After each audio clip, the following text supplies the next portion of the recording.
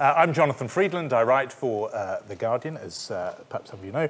But we've got three people here absolutely expertly placed to talk about the subject in hand. Just do a couple of housekeeping things first. We're going to talk up here for the first sort of half, about 30 minutes or so, and then we're going to open it out for a discussion fully in the spirit of the open weekend. There are going to be two people around with microphones, and we're going to try and get as many contributions and questions, etc., as we can. But straight on to our subject. The question is, are we facing a crisis of democracy? And the question was triggered really by the fallout from the economic crisis that most people date to 2008. And the challenges that the democratic world has faced, and many would say has been found lacking in the face of since that crisis. So just to throw out a few examples, just to get everyone in the room thinking before we hear our expert opinion up here.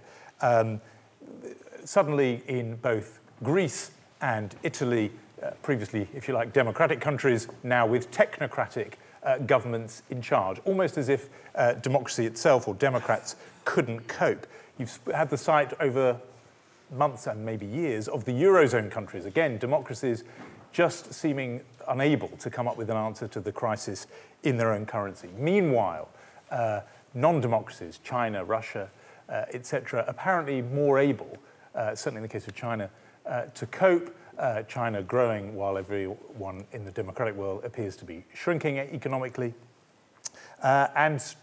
Those democratic countries struggling to impose austerity on reluctant publics. And so what it added up to in some of the conversations we've been having at The Guardian is democracy itself really in peril here, or having great trouble anyway, almost creaking in its attempt to respond? So those are the sort of questions, the terrain we're going to be discussing. And as I said, three people up here expertly placed. On my right, a special advisor to the UN Secretary General and the director of the Earth Institute at Columbia University, Professor Jeffrey Sachs.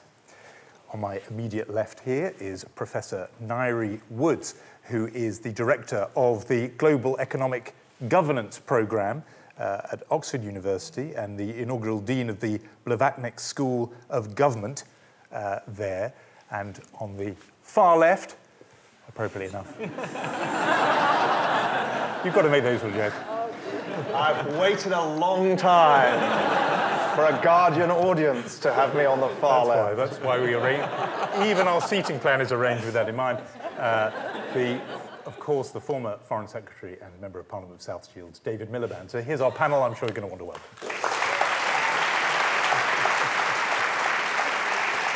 Good. So let's begin with you, Jeff Sachs. The question is, are we facing crisis of democracy? I tried to sort of set out some of the ways in which we might be. From your perch, and you're travelling the world in a way that few people in this field do, I mean, do you think there is such a crisis? I think we're facing a crisis of governance in general. I wouldn't say that it's only the democracies, though the high-income democracies have a particular problem. But nobody is having a very easy time with globalization in general, with governing when capital is so mobile, when the world's population is so large and still rising rapidly, and when environmental damage is already upon us and we're entering a new era of instability because of climatic and other environmental hazards and shocks. So I think that this is a crisis in general that's pretty serious and that is certainly not solved anywhere. I don't think China's going to get an easy pass on this, certainly not Russia getting an easy pass on this. The high-income countries have an added issue. They have the advantage of being high-income countries with plenty of buffer, but as mature economies in a world of mobile capital, they've also faced a certain kind of stagnation as the poorer countries are catching up, and that's adding to a particular set of challenges. But when you have soaring oil prices, soaring food prices, climate instability, massive droughts that turn into conflict zones, like in the Horn of Africa or like Mali's coup right now, and mass migration, which is making societies much more diverse and much less centered on clear shared values, I think governance is very, very tough for nation states everywhere right now. Okay, well, later I want to push on whether there's a particular democratic Yep. problem beyond just the governance. But from where you sit, Ngaire, what do you think of, is the problem contained to all governments have a problem? Or is there something, a particular challenge that democracies are finding? And I thought of that, I mentioned that example about austerity. You know, publics reject that. And authoritarian regimes don't have that headache. They can just impose it. Yeah, I think you put the question very interestingly when you say the technocratic governments that have been put in place in Greece and Italy and other populations looking longingly at China and saying, you know, that's how we want government to look. I think that's really falling into an argument beloved of many economists. And the argument is economics is too complicated to leave to politicians, and that most of politics is venal and corrupt, and therefore all any country needs is a technocratic, independent group of economists to run the country. Yeah. And I think... What a beautiful picture. And I think, alas, Jeff, that's profoundly wrong.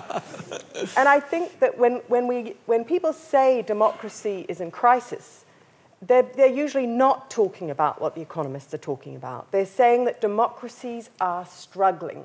And they're struggling with some pretty fundamental things. They're struggling to ensure that the rule of law is abided by and enforced, including by those who make the law. And that was some of the disaffection in Italy. It was the sense that their elected government, Berlusconi, was acting above the law and not acting within the law. And so what's happened in Italy is, yes, you've had a technocratic government come to power, but it is one that many Italians see as a government which is more abiding of a rule of law. And democracy is not just about being elected. It's about a government that sits under its own law, is accountable to it, and it's about the protection of minorities. Democracy, in no account, is about just mob rule by a majority. And I think it's those elements. So when we look at the Arab Spring, that was a yearning to have governments that sit under the rule of law. It was a reaction against Ben Ali and other dictators who not just enriched themselves, but corruptly used the law aggressively for their own enrichment and for their own purposes. And it's that people are revolting against. I fully take the point about democracy being more than elections. But those in the European Union, particularly in Brussels, who thought that actually the governments, democratic governments in Athens and in Rome couldn't cope, and therefore they wanted to see technocratic administrations. What was going on there? Wasn't there a thought there that somehow democracy itself couldn't do what needed to be done? Well, I think that they were very different situations. I think what happened in Greece is very interesting because you saw a government come to power and attempt to open the books.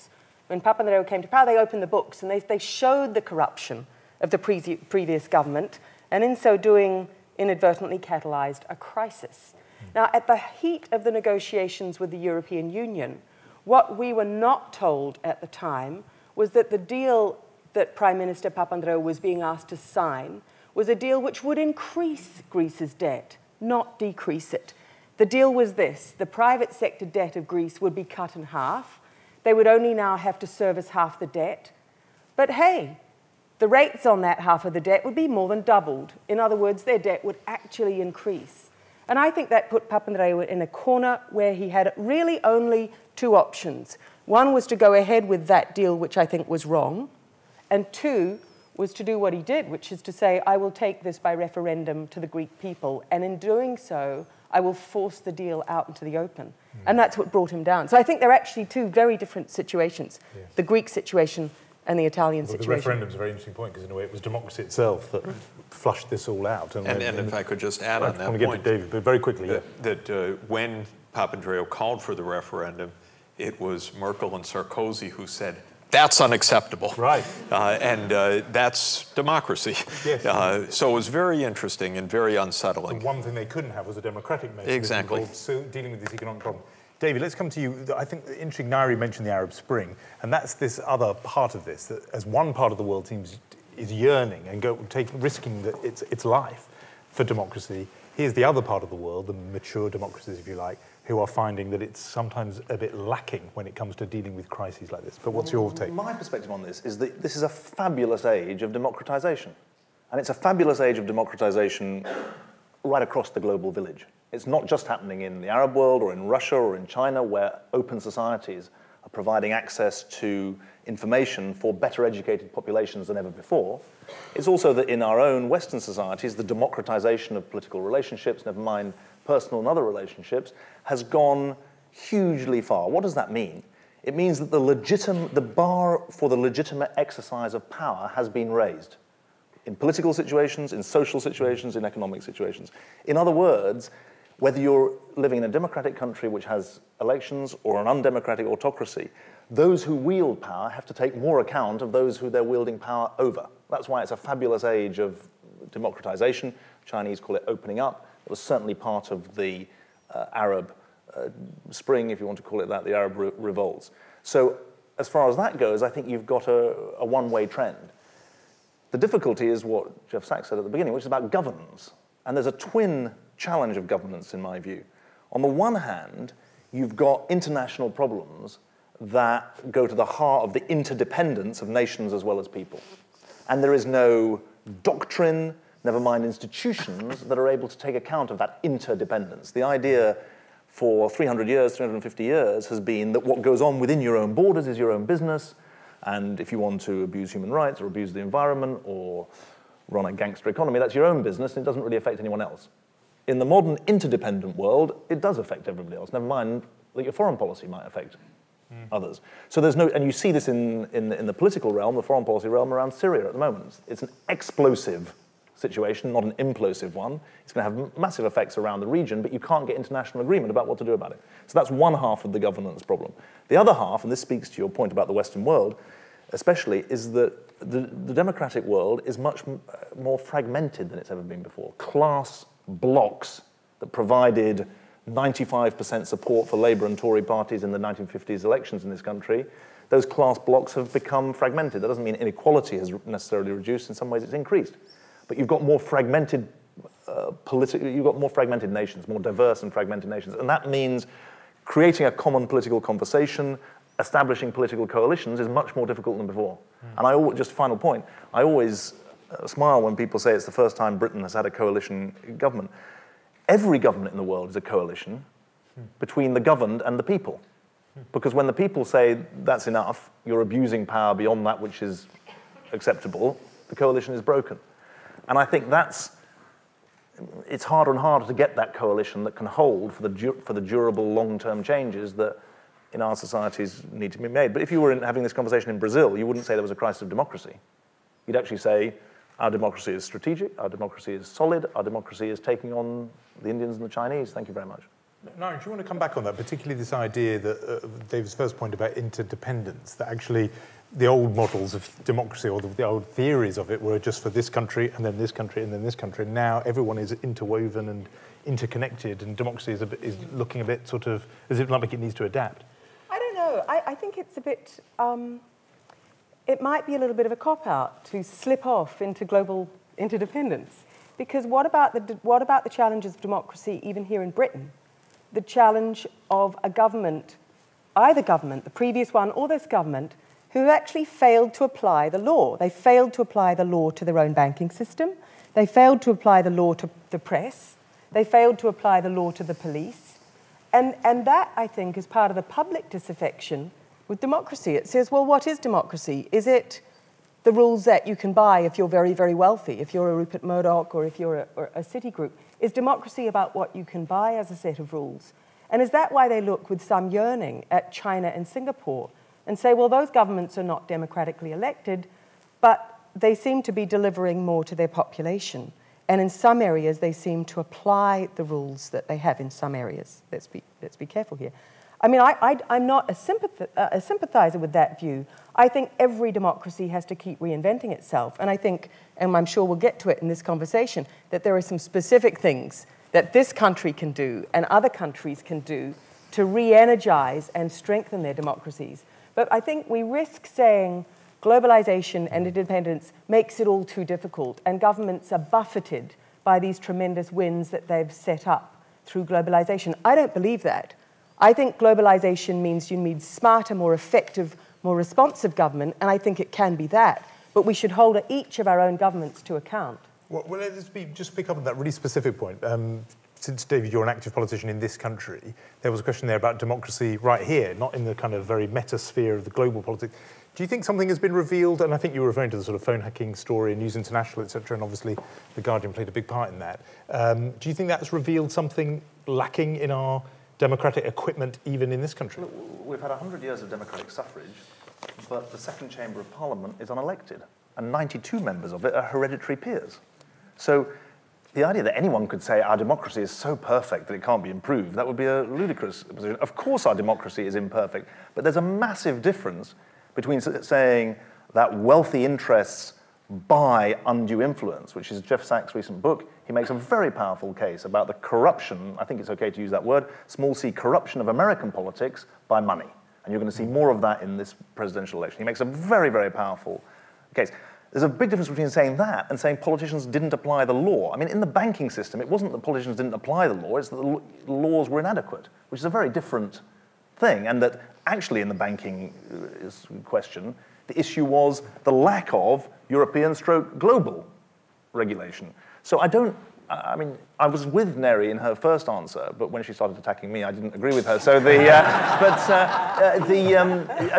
just make I don't think it's. I think it's unfair to say it's a cop out. It's a facet. Of course, we want stronger democratic institutions in Britain that do justice to the notion of democracy, because our centralized, secretive, etc. political system doesn't do that. I'm with that, but you could do that to the nth degree and still have a massive set of problems that relate to an international sphere that is under-democratized, under-governed, and under-thought through in terms of the shared principles that could apply. You said the government was not applying the law. Rebecca Brooks said to a select committee in Parliament, yes, we're paying police officers for information. That, as I understand it, is against the law. Well, then there will be there's a criminal Parliament, and yet nobody enforced that.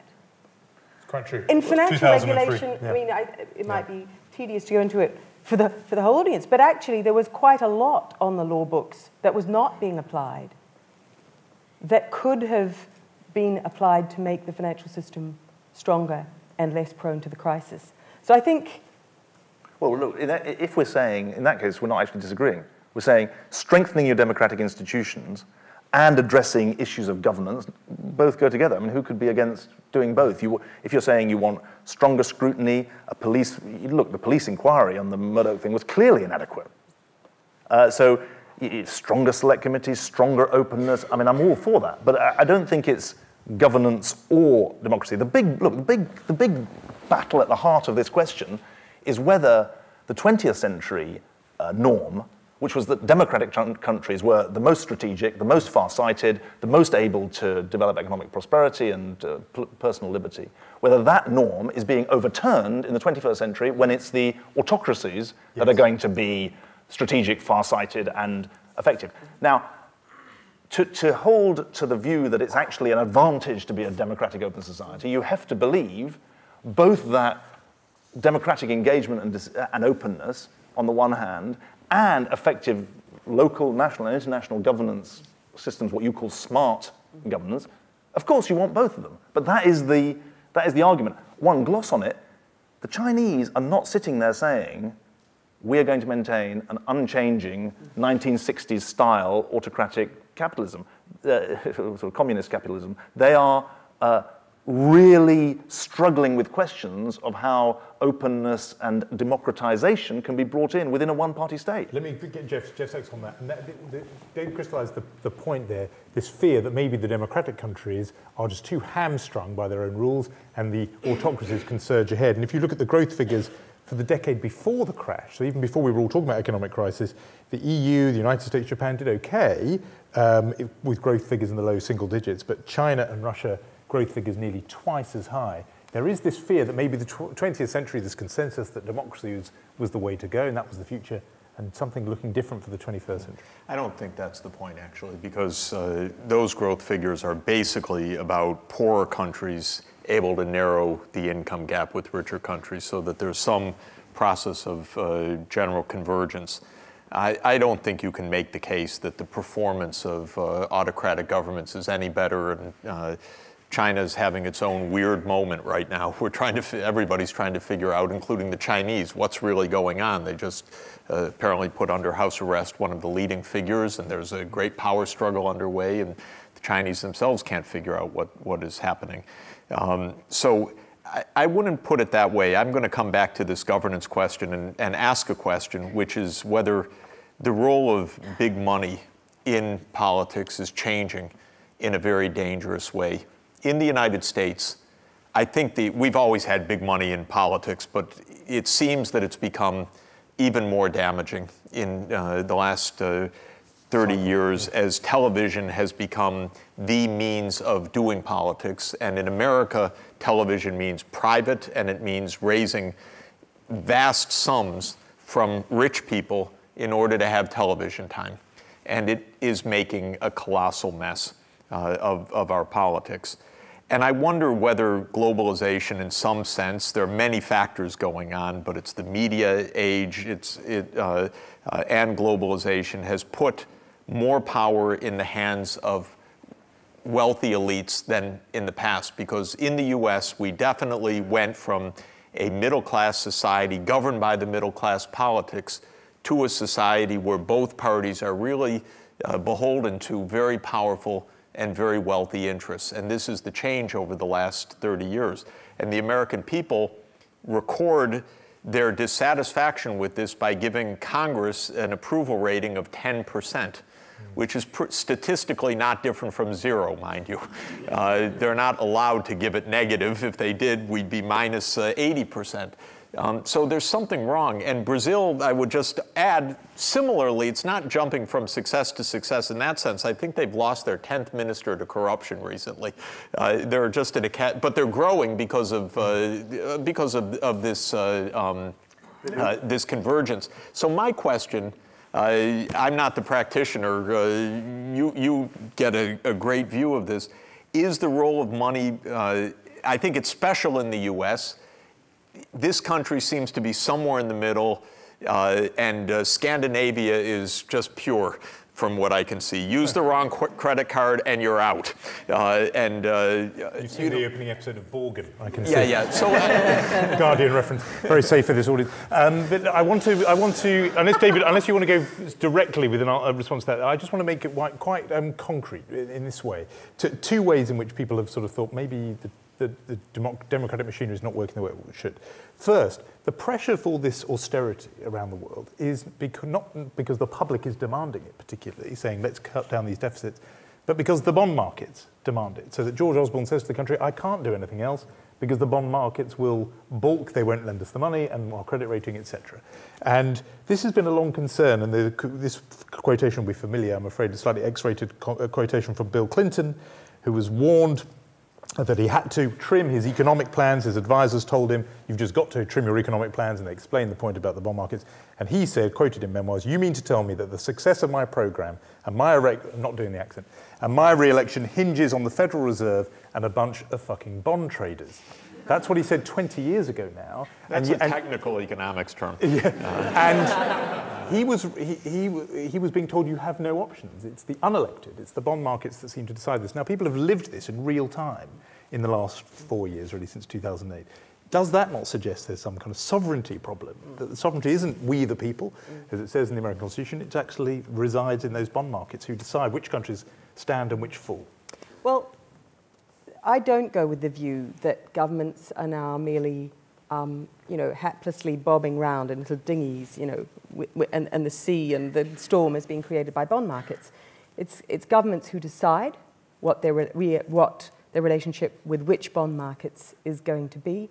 But much more importantly, what we've seen in the Eurozone crisis for the last 2 years is that governments have not led. At no point did governments give a clear framework and say, this is what we see as the problem, here is the plan for the next 2 years. that we are going to try to stick to. Here is, as it were, the washing line on which each piece of news can be pinned. Instead, governments kept saying, we will have a summit in 3 weeks' time, and leaving the bond markets in a state of sort of absolutely frenetic sort of anxiety, euphoria, and then every little piece of news that dribbles out will drive the bond markets up for an hour, down for an hour, and create, in doing so, it's not just a casual observation. Every time the bond markets have been making moves on sovereign debt, it is costing Spain, Portugal, it's costing governments in Europe huge amounts of money. So it has real consequences. The failure of politicians to give a clear framework has cost governments a lot. So your point is bond markets could have been tamed in a way if the politicians had laid on. It's not to say they're tamed. It's to say that bond markets are fairly primitive, in fact. The way they act, react, and digest pieces of information is fairly primitive. If there is a clear government-led plan, they've got something on which they can begin to pin pieces of information, and that will affect the way they react. I have lots to say about this. First, there's a real problem. I mean, Greece is insolvent. Mm-hmm. That's not just a problem for bond markets. Greece is insolvent. So this hasn't been invented. France has not run a budget surplus for 42 years. Right? So there's a real issue that should concern you whether or not you're a bond trader. Second, the austerity, the collective austerity that's been imposed across Europe is a political decision. Now, the fact that in aid of it is prayed the spectre of the bond markets shouldn't obscure the fact that this is a very dominant centre-right in Europe, 24 of 27 European countries from the centre-right, embracing a pre-Keynesian economic theory and using the threat of debt default as the argument for every country to pursue austerity at the same time. But is Osborne wrong then? Yes, on that point, if he did stimulate the economy and didn't cut the deficit, would the bond market say that's fine? We're going to lend you money at the same rate. If he said I don't care about the deficit and we're never going to repay our debts, of course he'd have trouble in the bond markets. But that is not the issue. The issue is to move from a deficit reduction strategy to a masochistic strangulation strategy, which is what he's done. And when you strangle the body economic, surprise, surprise, it loses blood from and stops twitching. I mean, we're 0.8% growth in this country as a result of a masochistic economic strategy. But that is a political decision. In Germany, they've just announced they're going to tighten fiscal policy. They're a massive European surplus country. They're just going to tighten fiscal policy. That is a political decision because economics, for all it's dressed up as being a technical question, actually has important political aspects to it. And the fact that, I mean, remember on the Greece point, Britain will become Greece if we don't have the Tory strategy. First of all, Greek debt is 2 to 3 times British levels. British debt is covered by our own, deficits are covered by our own borrowing at current levels. The maturity of our bonds is 12 to 14 years. In Greece, it's 12 to 14 weeks maximum, sometimes 12 to 14 days. So we're not in a Greek situation. It's a bit of politics that's being used. And what's happened around Europe is the dominance of the centre-right, and let's be honest about it, the weakness of the centre-left. And the weakness of the centre-left is part of this story. I would say a bigger part of the story than just a sort of demonization of the bond traders, because the great thing in the temptation in politics is either to blame the voters or to blame the bond markets. And actually, we politicians on the centre-left have got to look at why we're losing elections, which is far more to the point. Do you want to come back on this point and then? Yeah, if David's on the far left of you, I'll be on the far right for a moment. Not on the far right. We're in the dead center. Exactly. No, I mean, I don't want to get into local politics too much, but I think that all of these examples actually show that governments really are facing a very hard and tough time. And the bond market, so-called, is a real phenomenon. David's completely right. Greece was insolvent and therefore taking orders from Germany. But Germany could not lay out a clear policy also because Chancellor Merkel faces her own incredible complexities of coalition, federal structure, independent institutions, Supreme Court, Bundestag. It's pretty much of a mess. And all of these issues, I think, are real. And managing austerity is never easy anywhere. the point I would emphasize, though, is this is not a difference of democratic and autocratic governments, because try doing this in an autocracy, you'll get the same explosion. Yeah. You'll get the Tunisia rebellion, you'll get Egypt, you'll get the coup that's underway in Mali right now. It's, this is governance, and it's tough right now, period. And, and the challenges are going to get harder over time. And the question that is, from a policy point of view, can you make sensible medium-term policies in this very difficult environment where you need a lot of global cooperation to do things, and you need to be able to do things that take time, that don't have immediate results? That's hard for any government to do. But Jeff, don't we risk slipping? I mean, there's an aggregate effect that David's rightly pointing to, which is that if every government in Europe attempts to do austerity at the same time, the effect is a sort of Great Depression effect where everybody drives.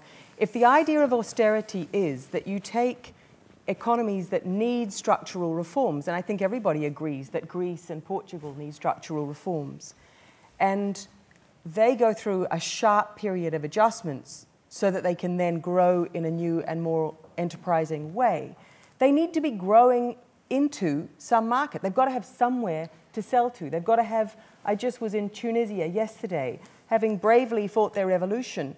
Tunisia, I now really fear for. Everybody's unemployed. Right. No tourists from Europe are going down there, not just because they're afraid, but because Europe is contracting, and contracting so fast.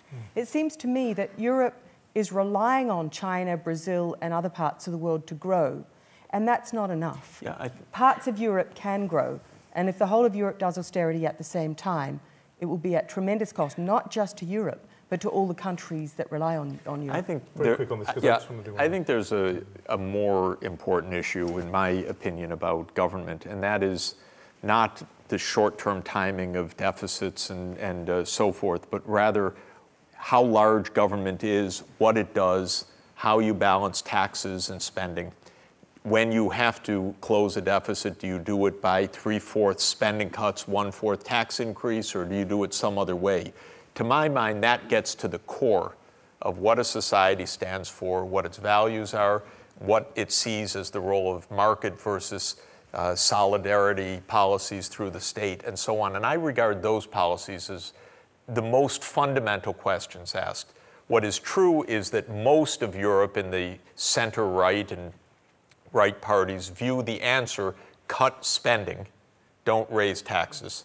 That, to me, is the more consequential question, because the countries that I think perform the best in Europe, from my take, are the Scandinavian countries. And they have a very different answer. And their answer is, we're going to tax ourselves a lot because we want social services, we want quality infrastructure, we want maternity and paternity leave, we want quality childcare. And that, to my mind, is the crucial question, not the short-term spending question. Just comment on this, because it's a very, very important point here. That the small Scandinavian economies, 5 to 10 million people, are in a very different position than the 40, 50, 60, 70, never mind 300 million people countries. And I think we have to be careful before we generalize from a Swedish, Dutch, etc. case. Look, the real truth is that the dynamo of global prosperity over the last 200 years, namely the transatlantic countries, isn't going to be the dynamo anymore. There is the biggest shift in economic power that's taking place in centuries. 50 million people a year are going to join the global middle class in India and China alone. $6,000 to $18,000 is the definition of joining of global middle class. That is a shift of power, and the real question is, after a century of Western countries expanding the middle class, you know, every working class person in my constituency, their dream is that their kids should be middle class, and that's happened for a lot of them over the last 50 or 60 years. The middle class is going to start shrinking. In America, it is shrinking. In Britain, it stopped growing. Shrinking badly. And this is the essential strain on the social contract. And that is what we have to come to terms with, because you can find your niche if you're 5 million people. Although I remember, if you're in Sweden, they're cutting benefits there as well, actually. It's worth remembering. They're cutting taxes as well. The deeper question is the social contract for the 500 million people who are living in Europe, never mind the 300 million in the States. Let me just hear all of you just go round once on this last topic, and then I want to open it up. And just to return us to our theme about the crisis, the limitations in a way of democracy, one separate subject, I think one of you did touch on earlier on, climate change.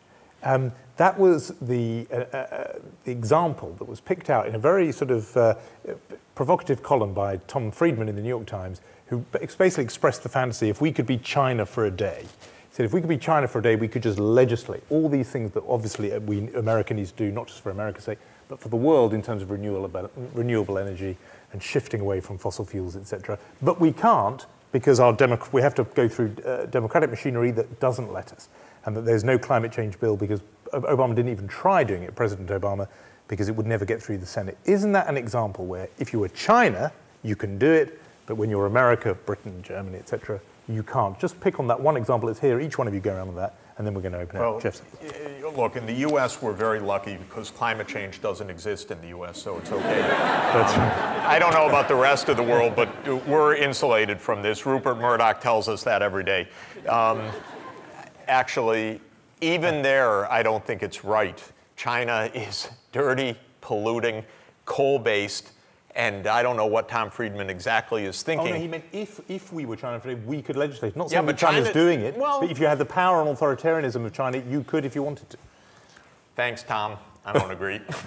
It's more complicated for all governments. There are strong vested interests, and this is a complicated issue because it's really a complicated issue. Time horizon, core of the economy, huge lobbies.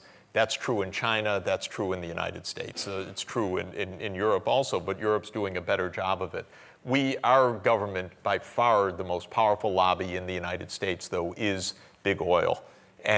But that doesn't matter, democracy, not democracy. You look in China, they are not taking decisive steps. Now, they're saying the U.S. should do it first, but they have politics just like any place else. Non-democracies have Even politics, non-democracies have plenty of politics. Ngaire, it was you who actually raised this idea right at the beginning. You mentioned climate change, and you did mention how the non-democracies are in a way more nimble when it comes to this kind of thing, or at least they have the ability to be.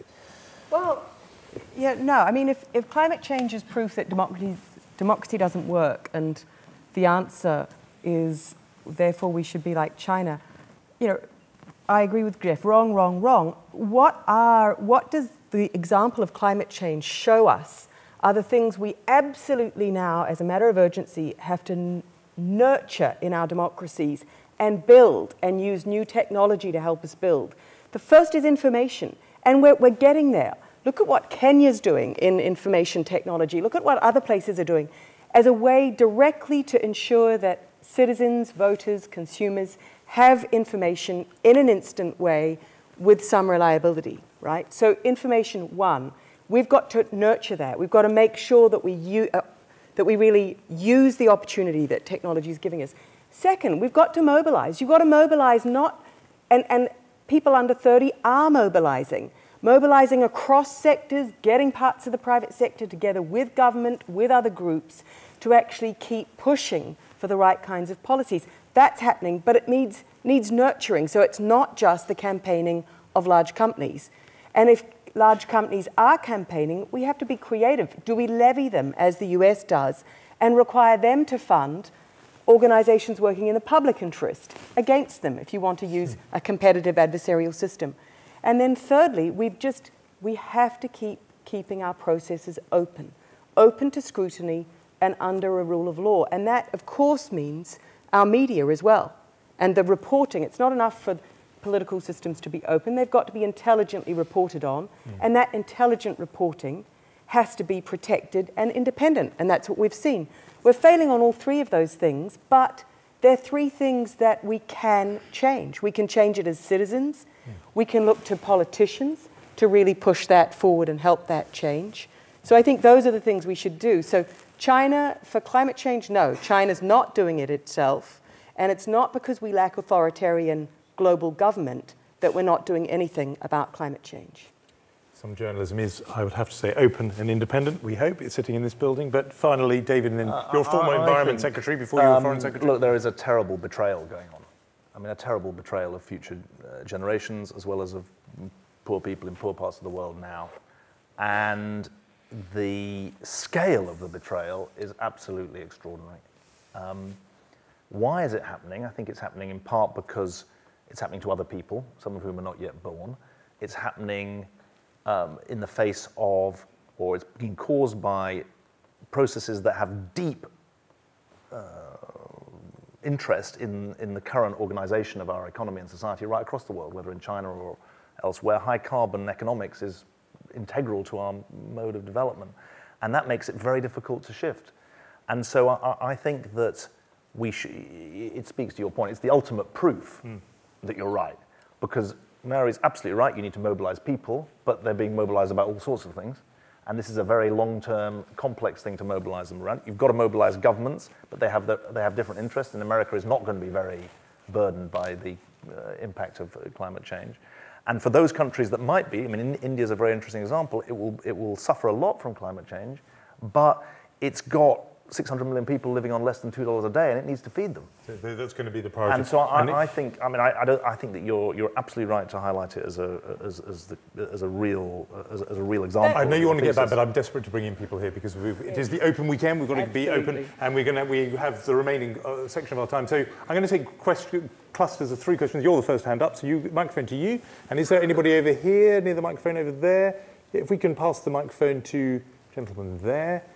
And I'll come to I think there's a lady there at the back, but I may be wrong in this light. So let's start with you first of all. We all know that young people are the least likely to vote, and in this country they've been hit by cuts in EMA and tuition fees going up. This week the Chancellor seems to sort of do the unthinkable and piss off the grey vote by going after them with the granny tax. Do you think that young people, the voting age needs to be lowered across the board in Europe to re-engage young people? And secondly, David, do you think there was a crisis of democracy in the Labour leadership election? Do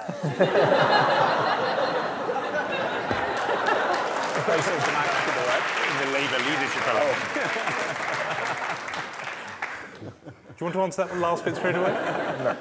Let's go to this. Let's get one. Can you get the microphone back to the lady there, and then we'll hear the second question that was over here. Yes, you. I'm wondering whether part of the unspoken problem is that people haven't lost confidence in the political process completely. When I grew up, I knew what politics was. There was Labour and there was Conservative, and you knew what the politicians were going to do, and there was a sense of leadership, even if you didn't approve of it. The last leader we've had is Tony Blair, who led us into Iraq, and that has destroyed the confidence in the democratic process for a lot of people. Now, I don't completely believe it's gone, but I think there is a question there to answer. Thank you. And the third, okay. Third one is going to be over here. Yeah. We've spoken about rebellions and in the Arab Spring and such like, but what about the Western world? We've seen the suppression of the Occupy movement and recently the riots, the London riots. What is there not? I think there's not a sufficient forum for like ethnic minorities and other minorities to voice their opinions, and I think that's affecting our democracy too. Thank you very much. Was there a person just in front of you who wanted to ask a question before? Just have the microphone ready for the next round. I think you're looking at it. Yeah, just have it, not right now, but we'll come to you first in the next group. So this point about civil unrest is important. There have been riots here, and obviously in Athens and in Spain. Do you want to say something about what that is telling us when people are taken to the streets? And the Occupy movement is a huge part of this story. Yeah, I think it tells us that for a very long period of time, we've been trying to build something called representative democracy, but a lot of people don't feel represented by it. And that speaks to a lot of what we've been speaking about today, which is they either feel that their government has been bought by somebody else, or that in some way, or that government has just become a kind of facile show business, and whoever's on TV the most is winning, or whoever's got the 15 bright ideas of the day, regardless of whether they're likely to work, will somehow capture the public attention, capture the television news, and then get more votes. So I think that you're saying something very real, as are those movements. In my view, in every open political system, you can and will and should have people out protesting, because they are part of the way that citizens give voice to what they think about the system. And that's absolutely right, and it should be. But I think when you see an intensification of that, it's telling us something deeper, which is that there are a very large number of people who aren't feeling represented enough in the system. And that's what I think we've got to work on. Do you want to come straight on? I wanted to come, I agree with that 100%, but I wanted to just ask another question for us and for everybody. And that is, can we imagine that the information technology revolution will fundamentally disrupt how we do government? Because we have representatives, because 200 years ago it took a long time to get around this country. And when Wilberforce went out on his rides to inform people about the anti-slavery movement, it was many, many months to reach a part of the country. Now we have, in principle, ways for people to register their views nearly instantaneously, to comment on legislation, to be blogging, to have group sourcing of crowdsourcing of drafting of legislation and so on. It does seem to me that just as ICT, information communications technology, is disrupting every other sector of our society, changing how education is done, changing how books are read, changing how the media work and so forth, it will change fundamentally even the structure of what it means to represent. Because why go through a congressman, frankly, because I don't feel that they're representing me especially. Isn't there a better way to do this? Some people have built on what you just said and said, let's move to electronic direct democracy, where you vote electronically immediately. Is that the sort of thing you're advocating? Not just predicting, but advocating. I am saying that something like that should be added to the mix, and we should start putting those things in. One of the most successful of our democracies is Switzerland. It's able to use its very small size and cantonal scale, even subnational, to get direct democracy. And it works in a lot of ways. And now we can do direct democracy for other ways. So my answer is yes, let's start adding that to the toolkit, see how it works. I don't know, but I think it should be part of it. Thank you. David, you're going to wander into that, but I want to hear your answers on should the voting age be lowered? Sir, I think that anyone who had any doubts about the difference between Labour and Tory had their answer last Wednesday during the budget, and the idea that there is no difference between Labour and Tory and that politics doesn't make a difference was comprehensively disproved by what the Chancellor did on Wednesday. But the point was about Wednesday. Trust, I think. He was saying that the confidence people had that the political process would deliver what you thought it would was broken by Iran. My co-panellists have spoken very well about representative democracy being under question. Now, I think that part of the delusion or the fallacy was that representative democracy was a replacement for citizens' activity of themselves. One of the things I've spent the last 18 months doing is founding a academy, a college for community organizing. We're training 10,000 community leaders to make change in their own communities. It's called Movement for Change. It's not about a replacement for representative democracy, but it's a recognition that representative democracy, even cantonal democracy, there are going to be issues that you don't want to devolve upwards and that aren't going to be susceptible to a solution by government for the people. It's going to be require engagement in government by the people. And I think that, you see, I'm a great believer. Some people think hope brings action. I actually think action brings hope. And it's taking action that makes change, that builds confidence, that engages people in the political process, that builds the sort of energized democracy that you can see here. I mean, I support reducing the voting age, but I tell you something much more important. Let's teach politics in schools properly. This whole shame about we can't teach politics, it might be political, is really ridiculous. And you're doing your bit. You teach politics. And I teach politics, but I teach A-level politics, so it's AS level, so it's over 16. But I think that is the real thing, and we maybe could learn from America on that. I don't know. I can see people not... David teaches regularly at your old school, Haverstock Comprehensive. But the point was, I just want to press you on this, was that the Iraq episode, very controversial, it did break some trust in politics and politicians. Do you accept that? Yes, of course. But I don't think that is the... I don't think it's corroded a yearning for a democratic politics that works for people. My point is you can't fix representative democracy unless you're willing to address the weakness. You've got to address the under-empowerment of people as well as the over-centralization or secrecy or whatever of the constitutional system. I know you want to come back. I just want to get another round if I can fit it in. They're going to show it up a sign saying, oh, look at this. This is so good. Let's have, they're going to show me the 10-minute sign in a minute. It's our little 10-minute rule, Bill. Let's start with you. And is there a hand there? You've got the hand. Oh, yes, you're going to be next, weren't you? So we'll start with you and then you. Yeah.